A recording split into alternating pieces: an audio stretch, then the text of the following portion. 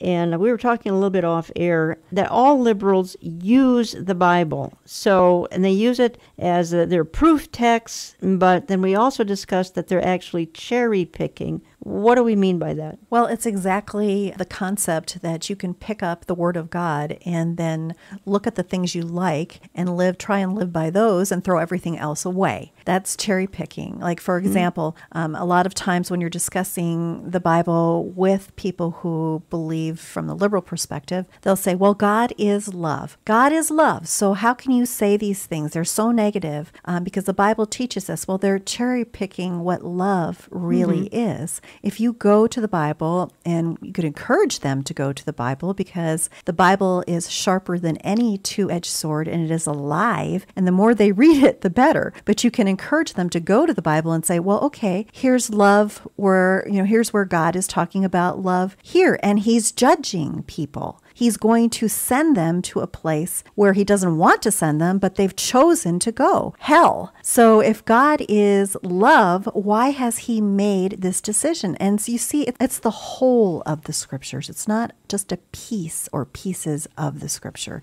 And that's where they get into trouble. Yeah, that's exactly it. You know, your dad really inspired me to realize and to search out the idea that we take all what the scripture says on the topic, not just one or two passages that we might be able to agree with or we can use to forward our own particular agendas. Something else they do, Jill, as you know, for example, Rob Bell, whenever he's confronted about his view of gay marriage and homosexuality and Christianity, he says, well, there's not that many passages. And besides, Jesus never talked about it. So they try to discount the volume of scripture that speaks to something as if that's not important as well. So there's a couple of ways they come about it, but that's one of the ways. And Jesus did speak about it. He actually did speak about homosexuality because he pointed to what marriage really is. That's right. A man will leave his mother and father and cling to his wife, and the two shall become one. There is no double male in that verse. There is no double female. It is male and female. So Jesus did speak to it. Okay, I had said in the last segment that I wanted to explore a little bit how this happened and even when it happened, but right now, how did it happen? And there's a breakdown, obviously, in our seminaries. There's a breakdown in some of the denominations and some of the churches. Eric, you referred to the German Enlightenment, but let's bring it up more into modern times than going all the way back there.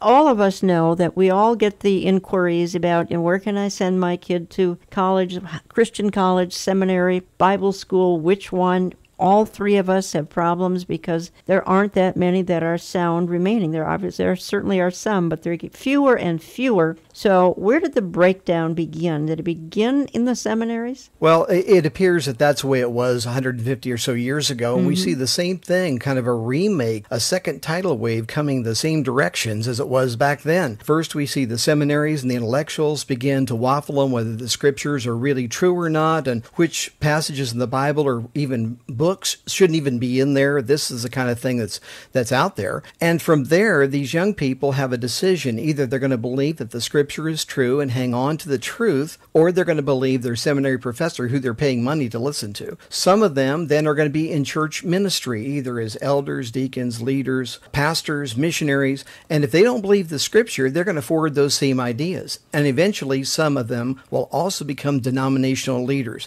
So the denominations slowly but surely go sideways. But it starts, and this has been a pattern, it starts in the seminaries. Now look, I am not against seminaries or Christian education. I'm a proponent of it. But I warn people, even in a Bible college that got a great review 10 years ago, theological review I'm talking about, keep your eyes open and your ears open, and above all, your Bible open when you go there, and listen carefully what's being said. That doesn't mean you become a nitpicker and you're negative on everything. But today, so many of these ideas get forwarded, and it happens over and over till it becomes just the common thread of thinking within a classroom or even an entire seminary or Bible college. And as you and I know, Ken Ham has pointed this out, and he's taken some great hits for it, for pointing out the problems in the seminaries as well. But he he did a great job of evaluating this, and I don't think we can throw the research away that he and others have done about this. I've done some, and it's shocking that places I never dreamed I'd say a negative word about are True. now